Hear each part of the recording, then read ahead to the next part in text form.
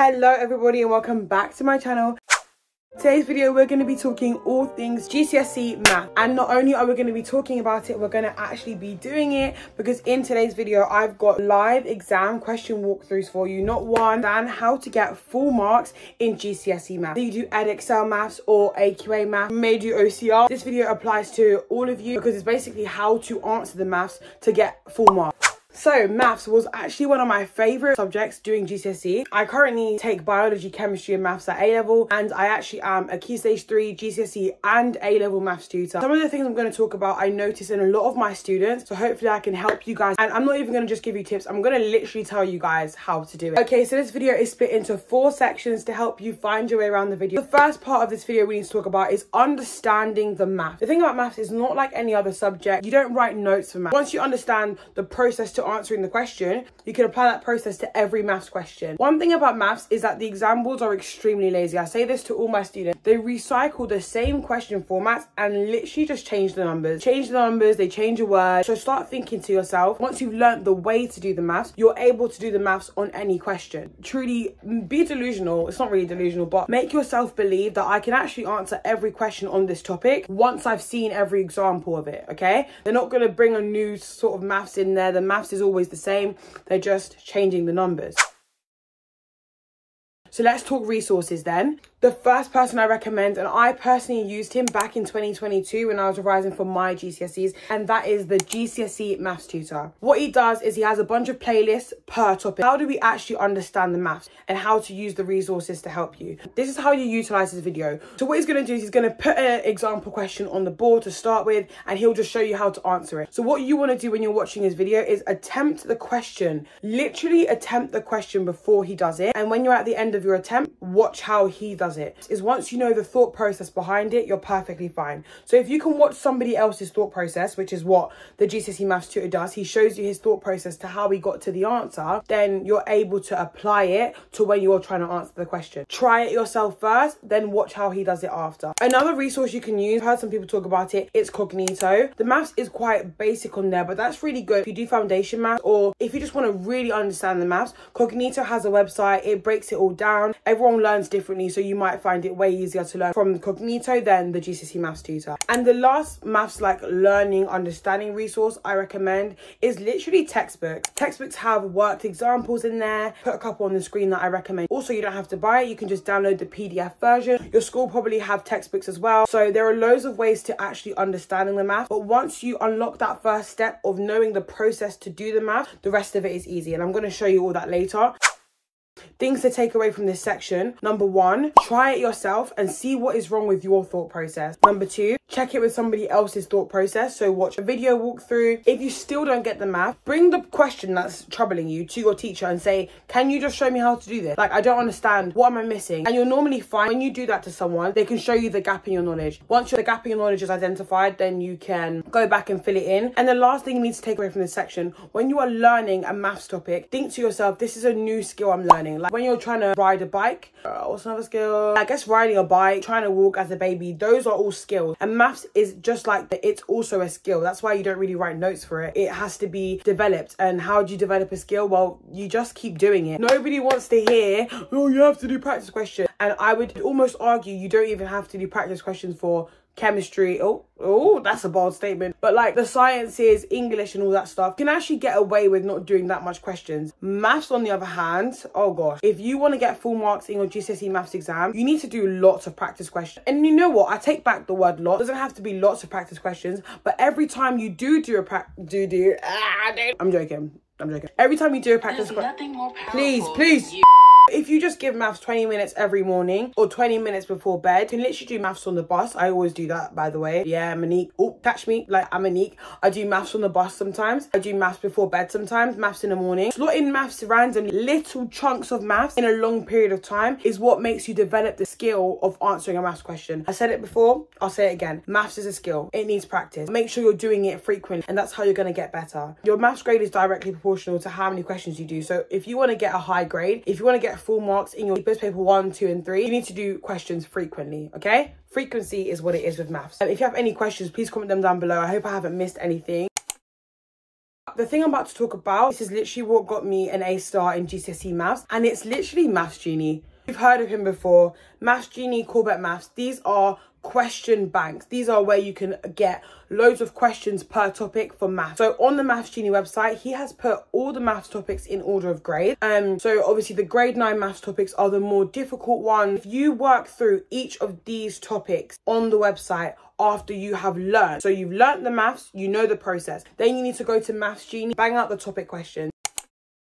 Finally, on the third part, and this is how to answer maths questions. Step number 1 to answering a maths question: identify what topic is this question from. Now, don't be fooled. Sometimes maths love to mix topics together. You'll have a crazy 6-mark volume of a cone, or you'll have a crazy word problem, probability equation. One question doesn't equal one topic. It could be many topics overlapping. The way to eliminate being shocked in an exam, like, oh my god, they're mixing this with this, is by doing more questions. So you've exposed yourself to every way that they like to ask it. Step 1, identify. Thank you. Step 2 is reading the question carefully, and I mean picking out those little bits. Step 2 is basically doing the question. Lastly, you need to go back to what the question asked. So let's try use these 3 steps to answer. I'm going to quickly write them here. So the first exam question walkthrough we're going to do is a grade 5 topic. So that's for the foundation people. If you're in higher, I still recommend you watch this section of the video because it's going to help you with just your foundational knowledge. So we picked a vectors question. I literally picked by random because I could answer any of them.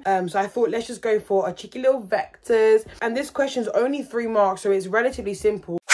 Okay, so in this question here, vector OA is 5A. So just to show myself what's going on, I'm just going to take, this is OA. The question also says that vector OB, they've given me another piece of information. Make sure you read all your information. And it says right here, M is the midpoint of AB. So using that information, I'm going to go back to my diagram. Luckily for us, they already put M on there. If something's the midpoint, that means it's halfway across the line. So how can I represent that? I'm literally going to put a half either side. That means that A to M is half of A to B, and M to B is also half of A to B. Part A says find in terms of A and B the vector AB. So I'm trying to get from A to B. Down the route how you're going to get there. So we can't go straight from A to B because there are no letters representing going from A to B. So we're going to go a different route. It's basically, we're still going from A to B, but we're just going to take a longer route round. Imagine there's just a block in the way. So to get from A to B, I'm going to go from A to O, and then from O to B. So let's write out the route I just planned. Vector A to B is equal to A to O plus O to B. In the question, we were given O to A and O to B. The problem with this is that I don't have O to A, I have A to O. So instead of going from O to A, I'm actually going to reverse it, which means I'm going against the arrow. In vectors, when we go against the arrow, we get the negative version of what it was following the arrow. So if you go against it, you're getting negative. So if O to A is 5A,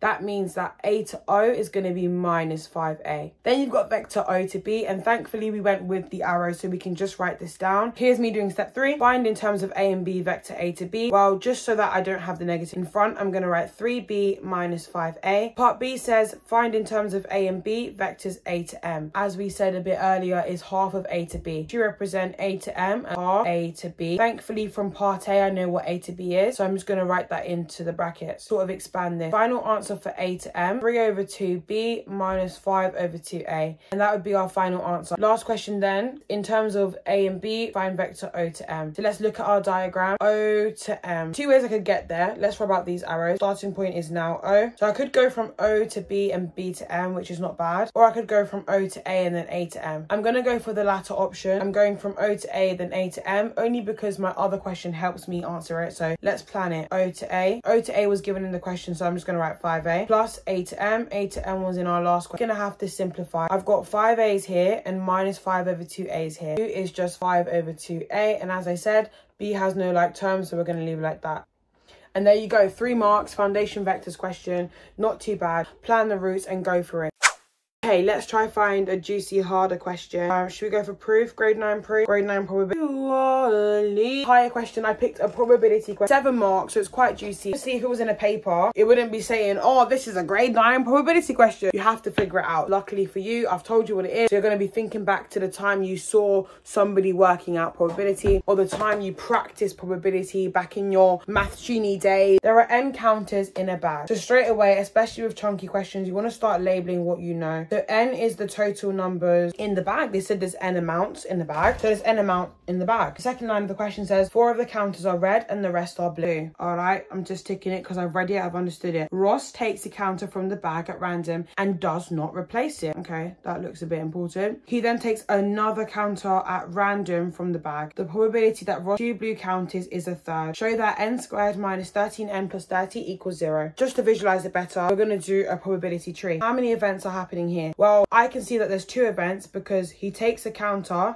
That's the first time. Then he takes another one. That's the second time. So that means 2 different events are happening. They're not independent of each other. There's only 2 colors he could get. Get a red, get a blue. Then the second time he picked, after getting a red, he could get another red. It's red, red. Or after picking a red, he could have got a blue. So then he would have got red, blue. And if he picked blue the first time, then the next time he could have picked red or he could have picked blue. So that's your options and that's your tree. Okay, let's put in some information. So I have a value for red. I don't have a value for blue. The total minus red to get blue, which is left over n minus 4. First branch, the probability of picking a red the first time, 4 chances out of n minus 4. Okay, what if I said I'm gonna pick again from this bag? He's not replacing it, which means we're losing a counter. What if he picked a red? Well, if he picked a red again, 4 counters the first time, taking 1 away, which means there's only 3 red counters left. So the new numerator is going to be 3. The denominator is also going to change because he's taking away a red counter from the total. Total is n, so it's going to be n minus 1. What if he picked a blue counter?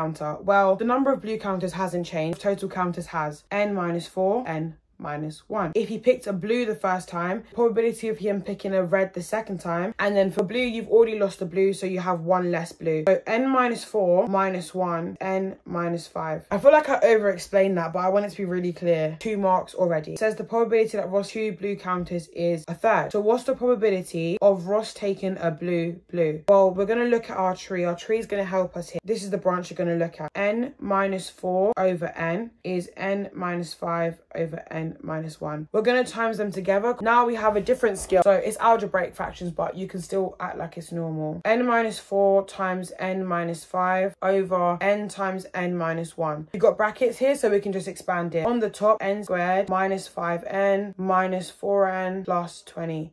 If you collect the like terms, you get n squared minus 9n plus 20. We know that will simply expand to n squared minus n. Let's not forget this is equal to a third. They gave us this in the question. We have 2 fractions. This is another skill. We have 2 fractions that are being equated to allow us to just cross multiply the fractions. We're going to times that by 3. Remember, you didn't have to expand it up there. Some people just like to see it clearer. Some people don't like brackets, so I just expanded it for the people that don't like brackets. That's equal to n squared minus n. I've got more brackets. I'm going to expand them. 3n squared minus 27n plus 60 is equal to n squared minus n. So now I can see there's a squared. I know there's going to be some quadratics involved. I'm going to move over everything to the other side so that my quadratic can equal 0. Minus n squared on both sides and add n on both sides. We're going to get 2n squared minus 26n plus 60 is equal to 0. This whole thing can be divided by 2. So n squared minus 13n plus 30 is equal to 0. We just answered part A. We have shown that n squared minus 13n plus 30 equals 0. So we've definitely got 5 marks. And the last part is just solving for n. So to solve, we have to factorize. We need to think of 2 numbers that times to give you 30 and add to give you minus 13. That is going to be minus 3 and 10. So bracket minus 3, bracket minus 10 is equal to 0. So n equals 3 and n equals 10. However, and this is really important, it says find the value of n, not multiple n's. You can only have one answer. So what do we do? Well, let's look at the question. We have an equation n minus 4. So if I put 3 into that equation, I'm going to get minus 1. And I'm pretty sure we can't have minus 1 of a counter. The only answer that makes sense is n is equal to 10 because 10 minus 4 gives you 6. So that is a valid answer. Yeah, just write a little reasoning saying n can't be less than 4. And there you go. 7 marks in that higher question. Honestly, not too bad. And that's kind of how you go about answering a maths question. There's not much to say in this video apart from you need to practice. So when you finish video, click off this video, head to Maths Genie and try the topic question.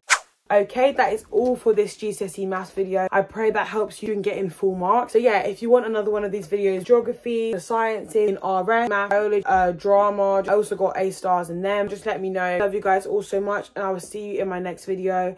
Click off this video and start doing your maths questions. Bye.